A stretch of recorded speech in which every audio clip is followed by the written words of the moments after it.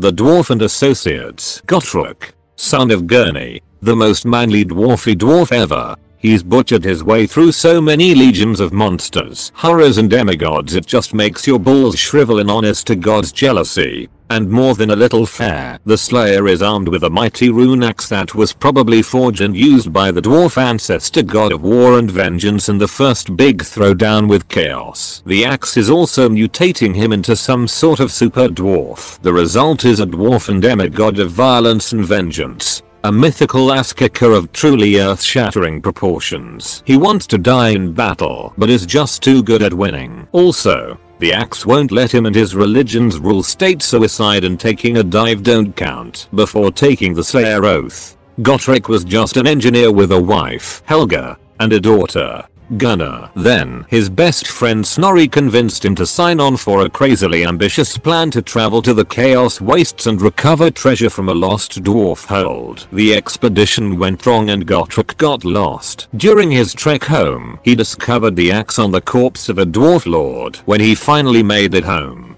goblins had burned down his village and murdered his family. And then some dick of a dwarf thane, possibly his own, since Snorri confirms Gotrek is a kinslayer, provoked him until he snapped and killed the prick. Gotrek finally meets his doom in the novel Slayer, in combat with none less than Grimnir himself. Grimnir then resurrects Gotrek, cedes his position as the dwarfen god of vengeance, and presumably retires. His last moments show him rejoicing in the prospect of eternal war, and sends Felix back to the real world before going to slaughter an infinite army of demons. More recently, he found himself spat back out into the mortal realms. While the Slayers have ceased to exist as he knows them, Gotrek has a sense that he was called to the mortal realms for a reason and believes that if he can reunite with Felix he will be able to return to his doom. The stories of the Stormcast Eternals he has heard have led him to wonder if his old friend might be among their number, and he plans to find out for himself. Along the way he has an gold master rune of the Slayers embedded in his body that boosts his strength to truly demigod tier levels in the heat of combat,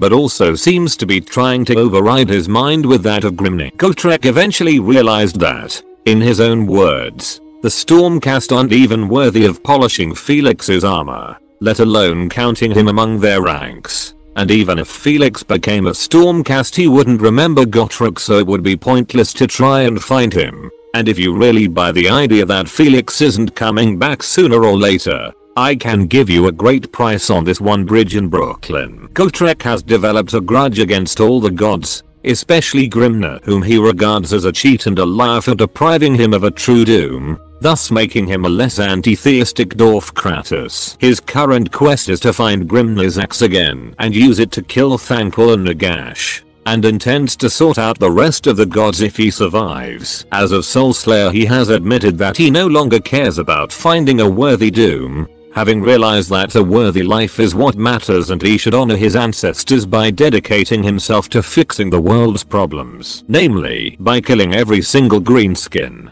necromancer and chaos worshipper in the mortal realms, while teaching the Duardin how to be Doi as he puts it. As the legendary Brian Blessed remarked in an interview when recording Realm Slayer, to Gotrek life is the last word, no longer death. In the latest audio drama, Realm Slayer, he is voiced by the legendary Brian Blessed. Felix Yeager, ESQ, the Robin to Gotrek's Batman, the Samwise to his Frodo, or the other way around, since Samwise does all the heavy lifting while Frodo frequently fucks up and needs saving. Felix is, despite appearances and his occasional obnoxiousness, the real hero and narrator of the series. To Gotrek, Felix is his pet human toy best friend memoirist biographer who is traveling with the dwarf to record his death in an epic poem. Felix is pretty much permanently terrified of dying randomly while Gotrek throws down with godlike evil, and his constant whining about the same is one of his least endearing characteristics. At least during the early books. He also typically acquires a wench of the week in the early books. His long golden hair must have a magic appeal. It does nearly get him raped by mountain men in the first book In the Mountains I'm From. Anything like that looks good. At some point, after realizing he's made about 1% as many corpses as Gotrek, Felix finally wises up to the fact that he, too, is not only a formidable combatant but probably not entirely human. The point is driven home in one of the later books when he returns home to Altdorf and meets his older brother Otto, who is about 70, while Felix still looks 20. Whatever enchantment affects him, he also comes to crave violence and danger, if to a lesser extent than Gotrek. In the final books, after Felix has married one of the aforementioned wenches and had a daughter, he finds himself despondent at domestic life and utterly uninspired by taking over the family business or restarting his once promising poetry career. Thankfully, Gotrek shows up and sucks him back into the fight and indeed into the end times, where both he and Gotrek play pivotal roles. It turns out that the axe of Grimny's super dwarfifying aura is affecting Felix, and Felix's own enchanted sword, Kerrigal, too, nudged along by an enchantment placed on Felix by a witch who wanted to make sure Gotrek fulfilled the axe's destiny, as well as Felix's own, which turned out to be preventing Balaka's ascension to become the 5th Chaos God. Dr. Maximilian Scriber, a badass gold, later retconned to light, wizard and scientist who accompanies Gotrek, Felix, and bunch of other dwarfs on a giant air battleship to investigate the fate of the lost old Karak in the Chaos Wastes. Originally a slightly disgraced wizard, having been expelled from the Imperial College for his insistence that chaos must be understood if it is to be defeated, Max was hired to magically ward the airship. On the subsequent adventures, Max proves himself a valuable asset in combat against all sorts of nasties,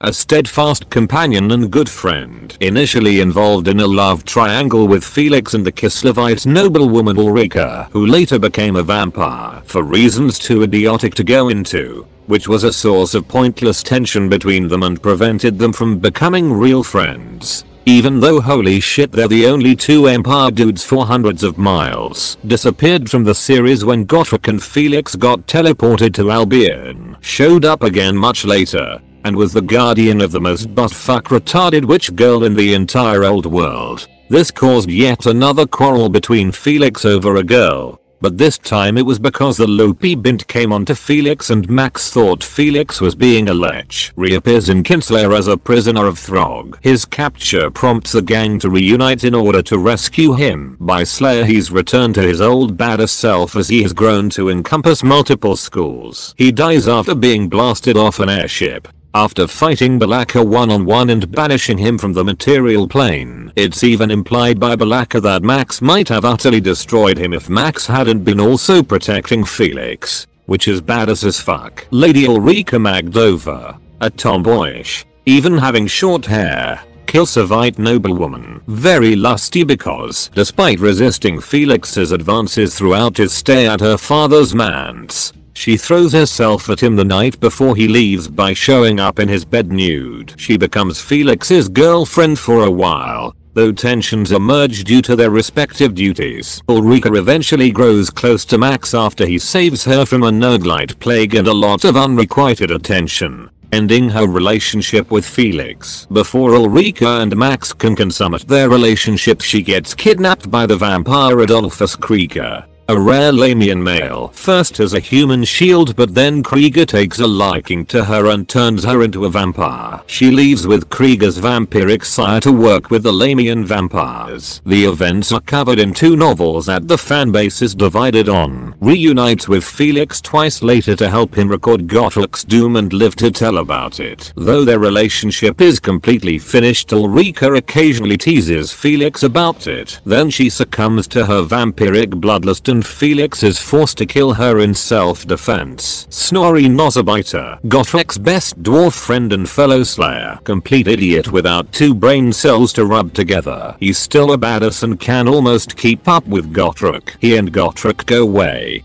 back when they were the sole survivors of an expedition to the Chaos Wastes. A massive sweetheart for a dwarf. He is good friends with Felix as well. Disappears from the series around the middle. He returns much older and even more befuddled, to the point where he can't remember the shame that drove him to become a slayer, which is a massive dishonor in and of itself. This is exactly as pathetic and sad as it sounds. Still kicks ass, though, and finally manages to find his doom with his memory restored and go on to whatever awaits. It turns out his shame is his blaming himself, justifiably, for Gotrek's taking up the Slayer oath. He was the one who convinced Gotrek to go on the disastrous expedition, which is bad enough. But on the way back he got drunk and got into a fight with some rangers, preventing them from stopping a goblin raid, which is heavily implied to be the same one that killed Gotrek's hometown. And then it turns out Gotrek's daughter was killed by goblins, but he killed Gotrek's wife on arriving at the burnt out village, since he was drunk and it was smoky, so he mistook her for a goblin that had remained behind to loot. She was on fire and would have died anyway. Gotrek finally kills him, reluctantly, after Snorri recovers his memory and confesses to Gotrek, thereby technically fulfilling the sad old dwarf Slayer oath. This shit here is real tragedy, you stone-hearted monsters. His ghost makes a cameo in Realm's lair. Apparently the realm of Shyish is also home to people who died from the world that was. He mentioned seeing Max and Ulrika once long ago, but not Malake Makason. Malake, son of Maka, insane genius dwarf slayer engineer who designed the above air battleship and countless other super badass but ultimately over ambitious war machines, speaks with an awesome Scottish phonetic accent that makes him one of the funniest and funnest characters in the whole series. Only side character to make the jump to the fantasy game besides Thankful. One of his war machines was part of the Slayer army of Karak Kadrin in Storm of Chaos. He comes back in Slayer, still alive and having invented the dwarven version of the Vindicare assassins. He has also rebuilt his airship and was planning on using it to drop bombs on Chaos, before being convinced to seek out the Temple of Grimny. His fate at the end of the series is unknown, though he is not shown to have died unlike everyone else. A character mentions that Malake died, so the story killed him off in a footnote. It is hinted at during Realm's lair that he might have survived. Teclis of the White Tower showed up in one book to help Gotrek and Felix kill possibly the greatest threat, though not the greatest physical challenge, they ever faced. The sorcerer twins below and a brainwashed giant, of the ancient 600-foot Sky Titan variety, not the current 60-foot inbred variety, earned something within shouting distance of Gotrek's grudging respect by kicking almost as much ass, which speaks volumes considering how much he hates elves. Also spends most of the book with an Amazon girlfriend bodyguard, Gracia Thankful, the primary recurring villain, a Skaven wizard whose incredible power is matched only by his incredible arrogance and exceeded only by his incompetence. Seriously, in one of his spin-off novels, Aslan deliberately makes sure Thankful survives to get back to the Under Empire because he is such a starscream that he will certainly cause unparalleled disaster for the Skaven whilst he lives. Yeah, that's right. This guy is so good at screwing things over for his own damn team that a member of a race dedicated to the destruction of his race considers him more useful alive than dead. Is the only member of the novels to repeatedly get playable rules in Warhammer Fantasy throughout multiple editions. Loses a hand in Elfslayer, but uses warpstone paste to grow a new one. Ended up playing a major role in the end times when the Horned Rat appointed him as his new Seer Lord. Survived into Age of Sigmar, and when Gotrek arrives in the mortal realms in Realm's lair, the dwarf and rat immediately resume their old animosity, following a hilarious panic attack on the rat's part. Assorted slayers throughout the series, starting in the book Dragon Slayer. Gotrek and Felix are joined by several slayers. The most notable two are mentioned below. The others include a former cowardly dwarf who's a loudmouth, a slayer with a hate boner for the dragon, a dwarf who's hairless due to Skaven weapons, and a lecherous dwarf. He's so horny he bangs a half-elf chick despite dwarfs usually hating elves, who gets more nookie than even Felix though he's in fewer books. Various monsters villains of the week. Axe fodder, tens of thousands of trash mobs, wet toilet paper, Maleneth Witchblade, Gotrek's new traveling companion for his Mortal Realms adventures, a former witch elf. She joined the Order of As for protection after killing her own mistress, whose soul is now contained in a vial of blood around her neck. She was sent on a mission to steal the Master Rune from a Ferrislayer lodge, and after Gotrek lodged it in his body to prevent it from falling into the hands of a Chaos Army, she sees it as her duty to follow him around and hopefully either badger him into visiting the Order so the rune can be studied or take it from his body once he dies in battle. She is very much aware that both of these are rather unlikely knowing Gotrek's history. Gotrek obviously dislikes her for being a filthy dark elf, and she dislikes him for making her mission such a hassle, though their shared struggles have given them a mutual respect, to say nothing of Gotrek's admitted need for someone to teach him about how the mortal realms work. Despite this shared respect, Melenith is exceptionally opportunistic, seizing every chance she sees to tear the master rune from Gotrek's chest, even if it means she'd have to fight a god beast on her own. In case you haven't noticed from her name, opportunistic nature, and her constant arguing with a malevolent voice only she can hear, she's basically a gender-swapped Malice Darkblade, albeit more neutral than evil and without a beloved cool steed or the owner of the malevolent voice having any control over her body. Melenith died after helping Gotrek to escape an Ideneth city in the realm of metal. At this point she had already betrayed the Order of Azur and came around seeing Gotrek as a symbol of hope, not to her, but to other Duardin at least. Melenith went out heroically, and the last we saw of her was at the moment of her immediate death, so there is a chance she would return as a Stormcast. Jourdain,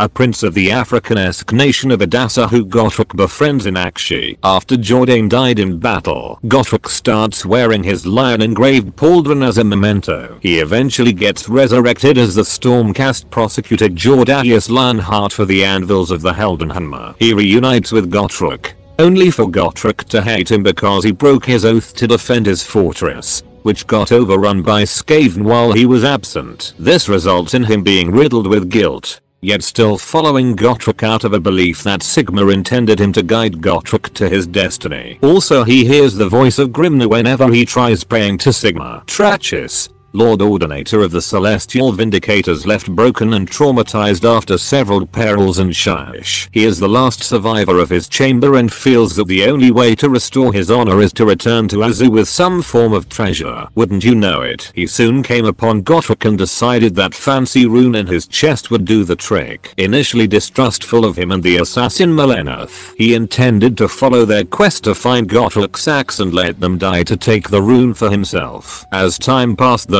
his mind soon began to heal and he became more and more like his old self. By the end of his adventure, he was a quiet but friendly warrior with the occasional snide remark. When fighting he tends to loudly sing in a fractured off-key tone. Not even Gotrek could fix that. Trachis grew to fear the possibility of his death. Not so much the dying as the being reborn again and losing more of his humanity. Nevertheless, he sacrificed his life in an effort to save Melenith from being captured by Gloomspite Grots, and in death he returned to Azur to be reforged. Though he failed to keep Melenith from being taken, his sacrifice inspired Gotrek to shake off his latest bout of despondency and inspire him to make a difference in the mortal realms. So I hear you guys are into thick big titty wafers. Well, we got you covered at neckbeardia.co.uk. One-stop shop for Kumjar models. However, we do sell a lot more than just smut models. We got everything for running any fantasy settings and even some not grim dark science fiction models. In fact, we even have some anime inspired models and video game. But if models is not your thing, we also have some role-playing adventures and D&D 5e meme subclasses. Also, every video we will be giving away all our homebrew content to a subscriber of the channel. All you got to do to be in with a chance is subscribe. Today's winner is this guy. Well done. Claim your prize by contacting us via email at neckbeardiacontact@gmail.com. Now let's get back to the video. Feats of the Dwarf. Gotrek's feats are legend. Read this and wet yourself in terror or appreciation. Killed some orcs and demons and mutants and werewolves and goblins and some more demons and mutants and lots more orcs. Troll Slayer and every other book too. Cleansed the sacred tombs of Karak, 8 peaks of a warpstone mutated troll, returning countless dwarf spirits to their rest. In the process, Felix acquired the sword Caragul in the name of dwarf friend Troll Slayer stopped the Skaven from conquering Nuln by killing them. Skaven Slayer killed 1 million Skaven, and some rat ogres too, and some of the rat ogres were called Bonaripa, Various killed a bloodthirster of Khorne headed by Felix Jaeger, who threw an ancient magical dwarven hammer belonging to the dwarf king of Karagdam at the bloodthirster, weakening it, giving Gotrek the chance to slay it with his even more formidable rune axe formerly wielded and crafted by the dwarf slayer Godrimni. Demon Slayer outdrank a bunch of Kislevites in a vodka drinking contest, killed 1,000,000 orcs. Every book. Drank 2 beers at once. Skaven Slayer and also Demon Slayer. Slew the ancient chaos dragon Skjalandi. Okay, that was mostly Malake's rockets and a dwarf gyrocopter's kamikaze attack. Then Felix struck the death blow, and then immediately dove into a battle between greenskins and human bandits after the dragon's horde. Gotrek slew the orc warlord while an airship bombing run shredded his army. Dragon Slayer killed a chaos lord of Siege in hand-to-hand combat and stopped his beastman armies from conquering Prague. Beast Slayer slaying a vampire lord in the seat of his power while that vampire lord was supercharged by one of Nagash's artifacts. Vampire Slayer killed a mind-controlled sky titan, including cutting out its eye and rappelling down with its optic nerve. Giant Slayer helped Teclis stop a pair of mad Siege wizard twins from blowing up the world by killing one Giant Slayer, making Teclis walk carefully around him. Giant Slayer again. Yes, one of the most powerful spellcasters in the world is wary of him, and his axe became the tyrant of an ogre tribe by defeating the former tyrant in unarmed combat. Short story. Ogre Slayer killed 1,000,000,000 orcs. Orc Slayer killed his best friend Hamner. He knows what he did. Hamner Slayer killed the giant psychic alien insect. The fuck is this? 40k. Orc Slayer killed a demon made of cannons and blood possessed by the souls of dead chaos sorcerers. Manslayer drank enough to almost die of alcohol poisoning, a feat no dwarf has ever come close to before. Killed a sea monster in the dark elf night riding it despite being in the water with them. Elf Slayer nearly killed a greater demon of Slanesh. It ran away because it was scared. Elf Slayer sank a dark elf black ark and tanked an explosion from destroying a world-ending artifact. Elf Slayer again stops a beastman shaman from turning every human in the empire into beastmen. Shaman Slayer killed 2 of every animal, killed some zombies. Zombie Slayer killed so many things he ran out of things to slay and G-Dubs literally had to stop using. Slayer in his book titles for a while killed a ton of cornered warriors, culminating in a Lord of Khorne that was one skull away from opening a new chaos rift. Also cockblocked the king of the Slayers to do it. Road of Skulls teamed up with some Tomb Kings to destroy a vampire empire in the Southlands. The Serpent Queen fought Deathmaster Snikch on a temple rooftop in the rain. Mentioned in the Serpent Queen killed Modheim. City of the Damned, more or less. City of the Damned constantly giving a middle finger to the chaos gods and spoiling every plan they try to put in motion, causing Gracia Thankful countless losses and headaches, to the point where Thankful considers Gotrek his greatest nemesis. Even though Gotrek and Felix never learned Thankful was behind all the Skaven plots they fucked up. That was a retcon, by the way. Probably killed like half of all the orcs that have ever been killed by dwarfs. At least. Defeats Throg, the Troll King, officially making Gotrek the greatest troll slayer ever. Kinslayer confirmed Throg was in the battle for Medenheim at the end of Lord of the End Times and crushes Sigvald's head with his club. Clearly very much alive. Then again, Throg's regeneration is overpowered even by troll standards, so it is possible Gotrek killed him, but he just walked it off after a while. Killed the same bloodthirster of Khorne from Demon Slayer in single combat. Again, Slayer prevented Balaka's ascension to the 5th god of chaos by hitting him with that same bloodthirster.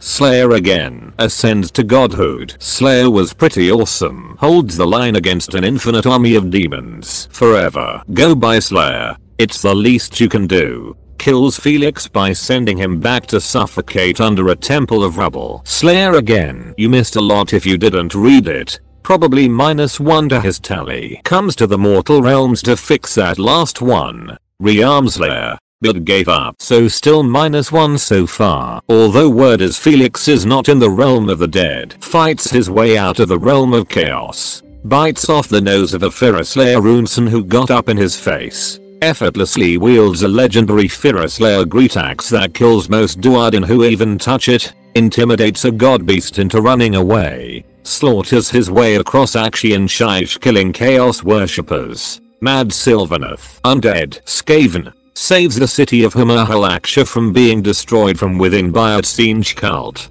and has a Firaslayer master rune implanted into his chest, signifying him as a living avatar of Grimnir in the eyes of the Ferrislayers. Also gets drunk and headlocks a Stormcast Eternal. Gotrek is back, baby. Realmslayer consumes enough beer concealed poisons to kill a Gargant with no worse effects than throwing up. Short story 1. Untended chops a Skaven plague priest in half, incinerates it with his breath, then eats its fucking soul. Short story 1. Untended talked a Nithorn back to sanity, causing it to voluntarily relinquish its undeath and pass on. Short story 1. Untended got ambushed by a bunch of rogue Caradron overlords and then proceeded to escape by crashing their ship, roasting them by saying Malake was a better pilot. Short story. The Bone Desert picks up and uses an anvil of power as a projectile weapon, something Meleneth claims no mortal can lift. Before he gets the Master Rune, Realmslayer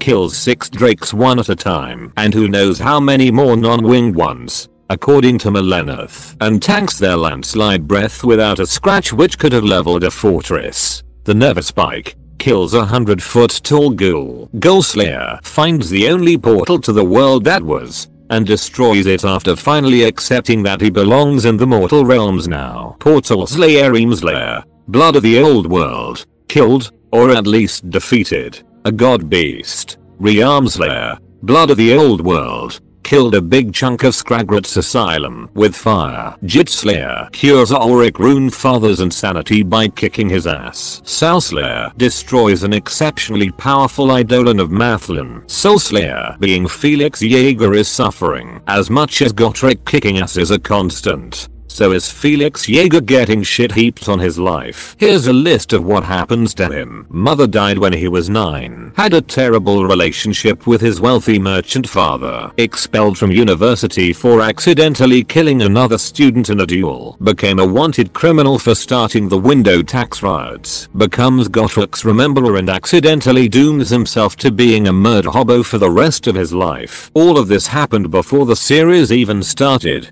Gets beaten and nearly raped by hillbillies. Trollslayer has his first love killed by a goblin. Trollslayer gets cucked out of his next love interest by her childhood sweetheart. Skavenslayer said ex-love interest stole all his money after the breakup. Skavenslayer forced to watch yet another love interest get turned into a vampire and leave him. Vampireslayer becomes estranged from his brother and puts his family at risk. Manslayer gets his father murdered by Thankwell, vows revenge, but is never able to get it due to never encountering him again in the series. Elfslayer gets disowned by his brother. Shamanslayer, the woman he eventually settles down with and marries, suffers from constant illness for the rest of her life due to being cursed by Heinrich Kemmler. Kinslayer, forced to kill his former lover Ulrika. Kinslayer has his friendship with Gotrek nearly broken beyond repair after Gotrek kills Snorri. Kinslayer realizes he's a pawn of fate and all the suffering he's been through in life was to ensure that he stayed Gotrek's companion. Slayer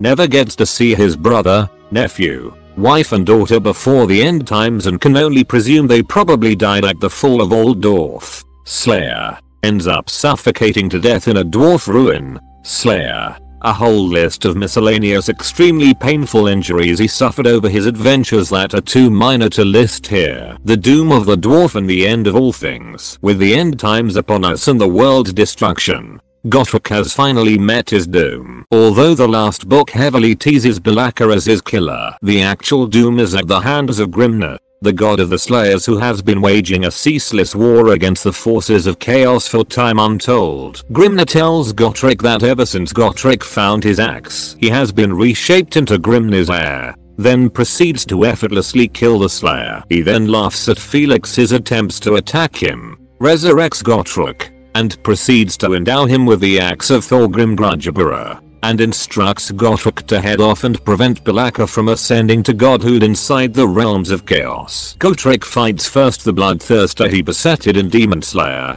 And then once Felix draws the aggro of every demon present, faces off against Balaka, beating him back and cutting off the demon's arm. The series ends with Gotrek inheriting the mightiest doom of all, Grimness. He is charged to forever hold back an endless tide of demons to prevent them from overwhelming all of creation. This news seems to put Gotrek at peace for the first time ever, and he sends Felix back to the real world so that someone can write down and remember his story. Then the world ends and presumably everyone else dies. However, bear in mind, every elf in the world is now dead. Every grudge in the Book of Grudges is counted as fulfilled. Yeah, but the dwarfs are fucking destroyed, so yes, but not really. Whatever. For a dwarf, death is a small price to pay for settling a grudge. Gotrek gets to fight everything forever. The dwarf in the Age of Sigma. Now I think I know why I came back. The realm gut wars are done, so I hear. And half your so-called gods were ready to put their feet up, but they have neglected to remember one important thing. Gotrek's alive Gotrek Gurnison's new model based on his appearance in the audio drama Realmslayer, where he is voiced by Brian Blessed. Tell your master that Gotrek Gurnison hasn't forgotten his oath. I'm coming for them all and I want my axe back. Gotrek Gurnison. Realmslayer looks like we might have been a bit premature there. Gotrek's back in the realm of the living, getting used to the mortal realms and ready to find his old friend Felix. He has no idea how he got spat out of the realm of chaos or why he was unable to meet his long-awaited doom, although he is very cross with Grimna, who he feels has betrayed him by not letting him meet said doom. But it seems Grimna might have had even greater things in store for the dwarf. Ever since he absorbed a powerful rune from the Ferrislayers and unintentionally became an avatar of Grimna in their eyes, there's also been a lot of folks affiliated with Order who have an interest in keeping him alive. Much to his annoyance, of course. Gotrek has since then been on various quests and has been working hard to keep up his reputation as the most lucky and lucky slayer alive, as nothing has been able to kill him so far. Something that seems to give no end of frustration to Melinoth Witchblade, the daughters of Cain Shadowblade, as she can't return without the Master Rune and can't seem to persuade Gotrek to return with her to Azahim, and her employers are getting impatient. One thing that certainly doesn't help Gotrek's chances of a worthy doom is that he is now able to go Super Saiyan and become a living incarnation of Grimna with a beard of fire and everything. All thanks to the rune in his chest and the fact that Grimna is speaking to him through it, neither of which Gotrek seems to like very much. Another new quirk possibly connected to his newfound godly avatar status is his apparent ability to heal the memories of Stormcast Eternals just by being near him. Both main Stormcast who have traveled with him, Jordalius and Trachis, have been able to remember parts of their old lives and even restore fractured psyche in the case of the latter. His latest character development is that Gotrek has come to accept that his world is gone and have accepted this new world and the mantle of Ferrislayer, though he seems determined to continue his quest to find axes and hope to one day come across Felix once more. He has a rather touching moment at the end of the Realmslayer,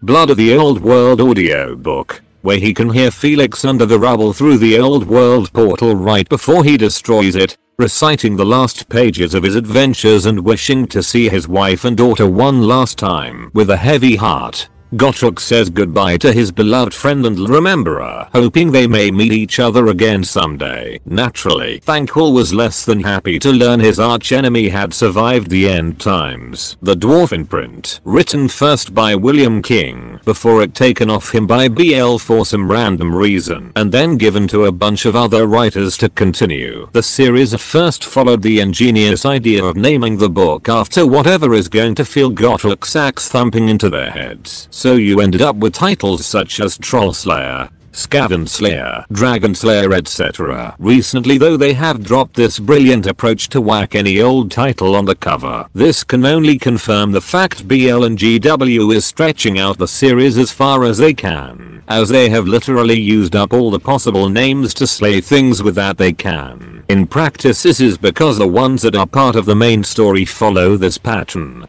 The side stories don't. The last entry before AOS, appropriately enough, is just called Slayer. This has, in fact, returned in the current books, with the main one called Goal Slayer, and the introductory series called Realmslayer. The dwarf on the tabletop, as mentioned in passing above, Gotrek and Felix were playable special characters once upon a time, but that was way back in the mists of time, 6th edition specifically, before William King stopped writing, and so they haven't gotten rules since. Officially, they are so insanely awesome that they can't figure out how to make them balanced characters. Sadly, the end times came and went with no sign of the duo on the tabletop. For those chasing them up, here's their last set of rules. From Dogs of War back in 6e. Good news everybody, Gotrek is back for Age of Sigmar. Felix is currently indisposed as discussed earlier, but Gotrek is back with a fancy new model in all his badass slayer glory, much to the annoyance of many Skaven players. Not mountable without some overlap on a square base unless it's 40 by 40mm.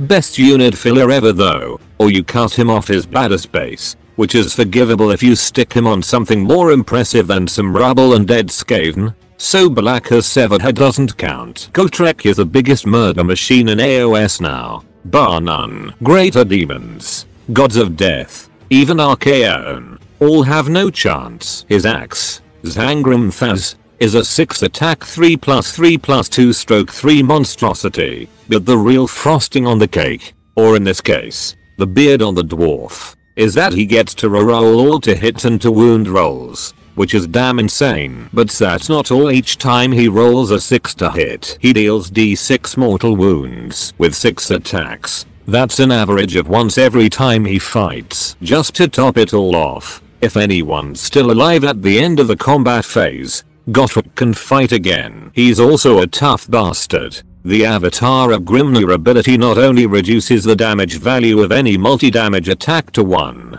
but if a spell or ability would outright slay him, it just deals 1 mortal wound. Throw on that he ignores wounds and mortal wounds on 3+. He can eat up a frankly disgusting amount of punishment. Perhaps the only way to kill him, or at least slow him down enough, is through massive targets that have access to mortal wound saves. And all the better if you can resurrect those models. In short, a massive blob of spirit hosts with all the resurrection abilities you can afford. All in all, Gotrek is back in style and ready to cut a bloody path across the mortal realms. Total War, Warhammer. I'll rune 'em alright, with my axe. Confirmed to appear in Total War, Warhammer on the 17th of October. Though White Dwarf readers can get a code with the September issue just the same way it was with Grombindle. On campaign they are available for the Empire, Dwarfs and Britannia as a mercenary legendary lord, Gotrek, and hero,